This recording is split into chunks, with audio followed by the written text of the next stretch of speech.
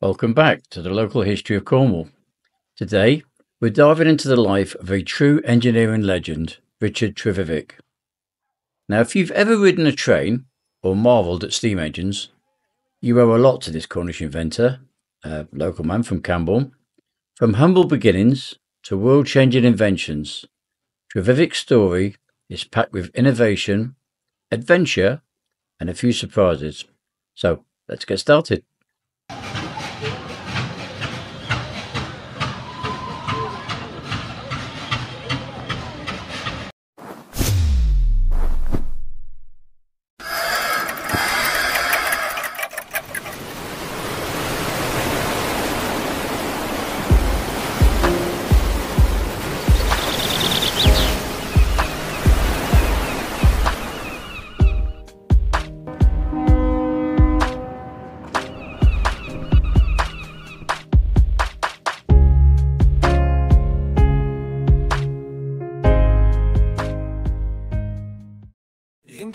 Richard Trevithick was born on the 13th of April 1771 in Ilogan, Cornwall, a region famous for its tin mines.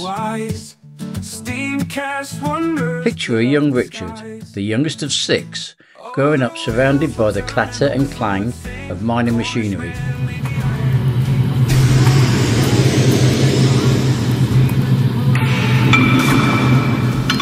His father was a respected mine manager, so engineering was literally in his blood.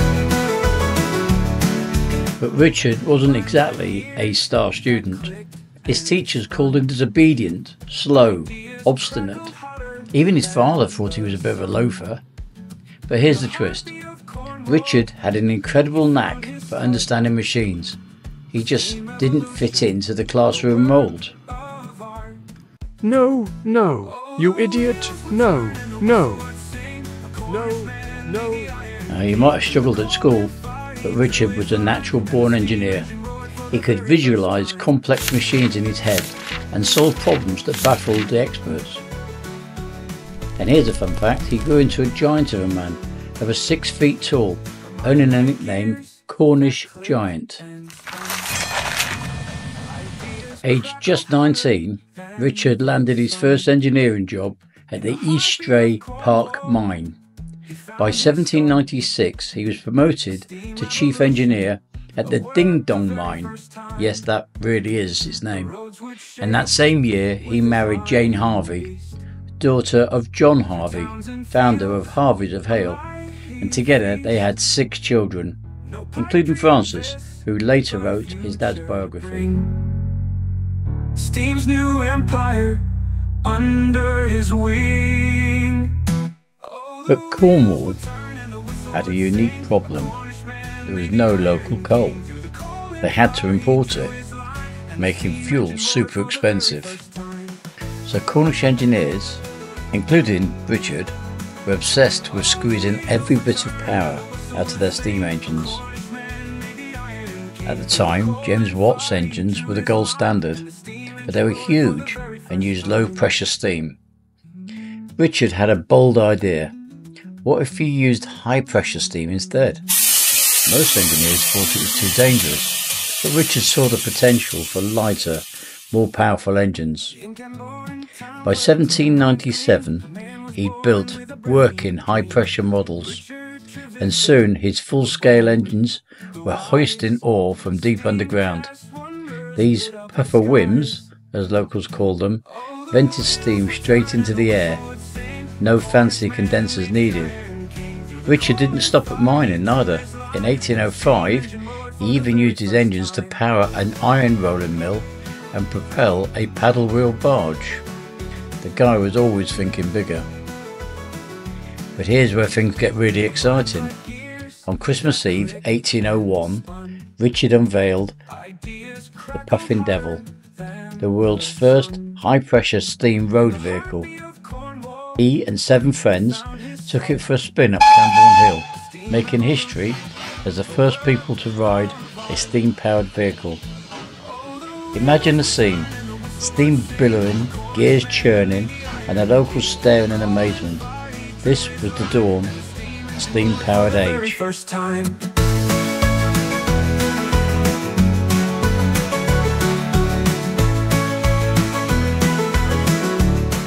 Following on from his Puffing Devil, Richard then designed the London steam carriage in 1803. This innovative inventor dared to challenge the norm with his steam-powered vehicle. Picture London streets buzzing with horse-drawn carriages, and then, like a vision from the future, Richard's steam carriage rolls in. Though it wasn't an immediate success, his pioneering spirit lit the way for the evolution of self-propelled transportation. Richard's London steam carriage was something of a trailblazer in transport history. Unfortunately, though groundbreaking, it faced a bumpy road. It was expensive to produce and maintain, and the technology was still in its infancy, leading to reliability issues. Roads weren't really designed for such vehicles, and the public perception leaned towards scepticism and fear, stoking resistance and strengthening their reliability in the horse-drawn carriages that they saw as safer, cheaper and more comfortable. But Richard kept pushing boundaries, and in 1804 he built the world's first steam railway locomotive for the Penny Darran Ironworks in Wales. On February 21st, his locomotive hauled a train along the tramway, another world first, and this event paved the way for the railway revolution. It should be stated at this time that the tramway in question was never used for steam. It would have been a horse-drawn tramway. The ironworks belonged to the Humphrey brothers, Samuel, Jeremiah and Thomas, and although they operated in Wales, they weren't Welsh, hailing instead from Stourbridge. It was Samuel Humphrey who made a wager with Richard, 500 guineas, equivalent to roughly £23,000 in today's money, on whether his locomotive could haul a load of 10 tonnes along the full length of the Penny Darran line with only one person aboard, and successfully return with the empty wagons. The bet was put to the test on February 21st, 1804. The following day, Richard recorded in a letter.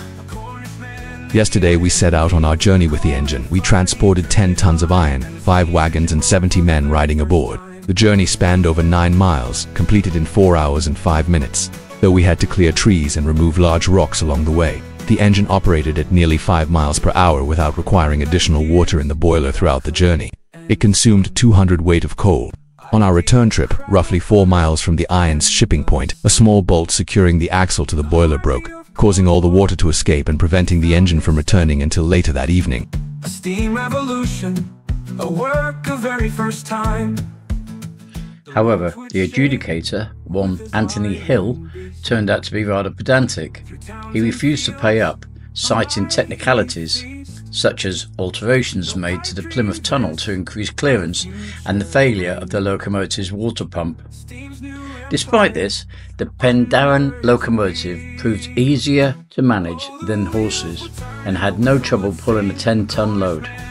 According to Richard, the machine operated for several days, covering the full 9.5-mile stretch of the line. Richard even intended for the locomotive to haul Samuel Humphrey's coach along the tramway, potentially making it the first passenger train pulled by a steam engine. Unfortunately, it was too heavy for the brittle cast iron tram plates. Eventually, the locomotive was repurposed as a colliery winding engine at Fosse Fran Colliery, where it was likely scrapped in 1859. The Penny Darran locomotive was the first rail-borne vehicle to propel itself under its own steam. It ran on 4 flangeless iron wheels and weighed about 5 tons when dry. Its boiler was cast iron, featuring a wrought iron return flue and chimney. A single horizontal cylinder, 8.5 inches in bore and 4 feet 6 inches in stroke, powered the engine.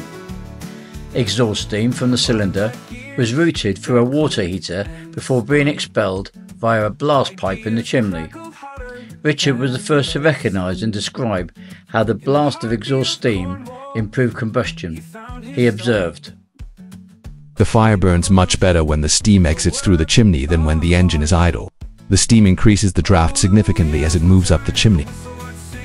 Lookers peered into the firebox as the engine operated at a slow pace, noting how the flames brightened each time steam was released into the chimney. The locomotive's working pressure likely reached 50 pounds per square inch and featured a spring-loaded safety valve, another of Richard's own innovations. He also deserves recognition for pioneering the use of 2 cylinders working cranks set at a 90-degree angle, which made the engine's motion more stable and eliminated the need for a flywheel. This was a crucial advancement in steam engine and locomotive development.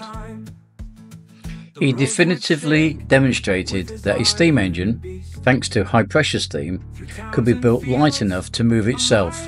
Additionally, he proved that iron wheels on iron rails provided sufficient traction for locomotion.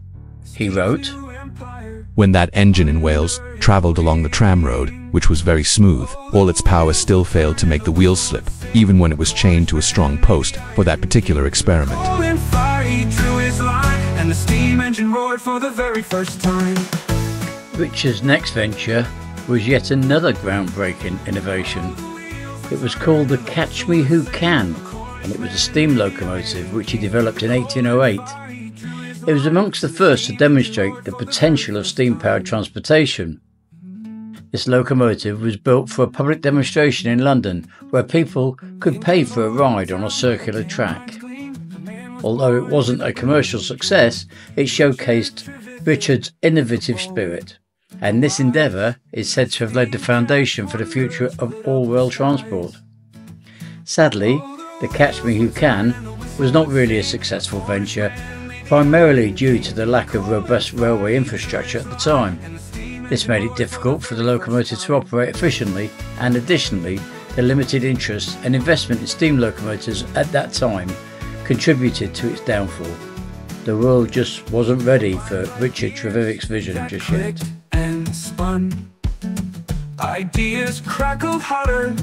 But despite all of these setbacks, Richard didn't give up, and his next venture took him away from Britain's shores. In the 1810s, he took his expertise to South America, working as a mining consultant in Peru and even exploring Costa Rica, proving himself as a true global engineer, always searching for new challenges.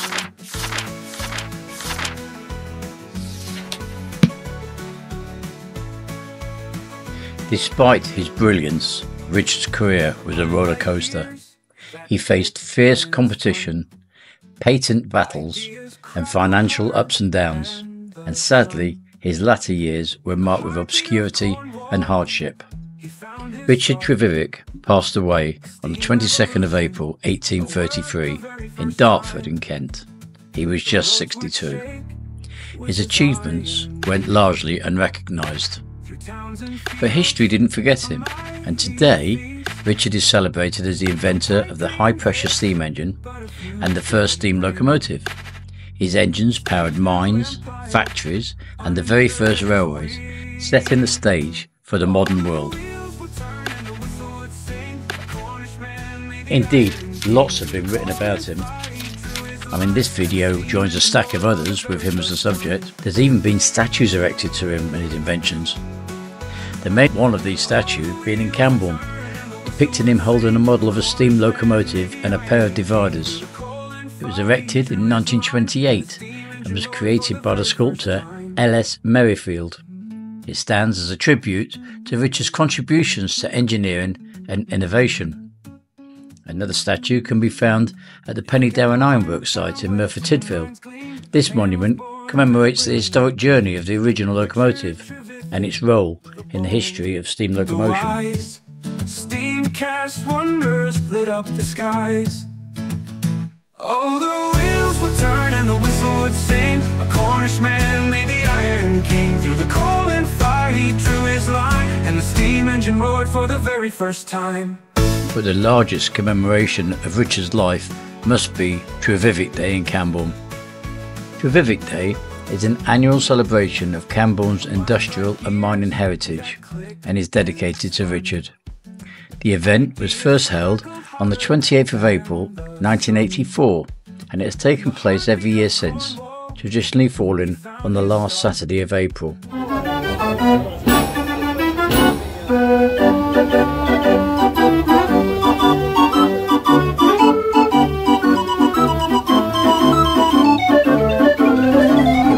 conceived in 1983 by Trevithick, aiming to bring the community together in recognition of its historic contributions to industry.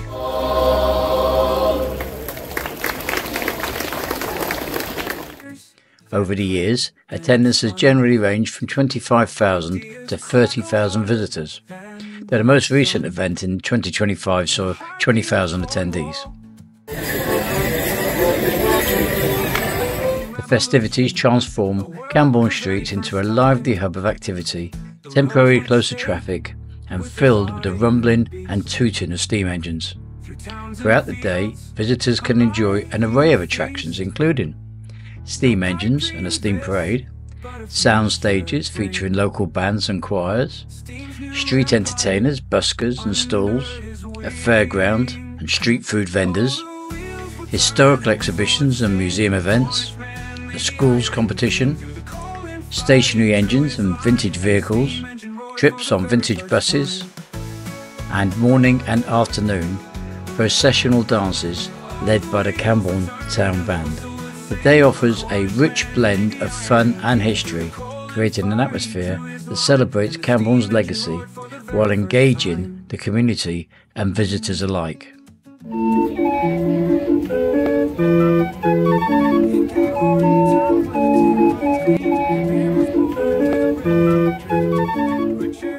So, the next time you see a steam engine or ride a train, remember Richard Trevithick, the Cornish giant who changed the world with his bold ideas and unstoppable curiosity.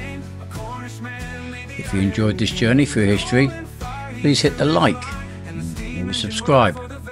Let us know what you would like to see next in the comments, and don't forget to do the bell thingy.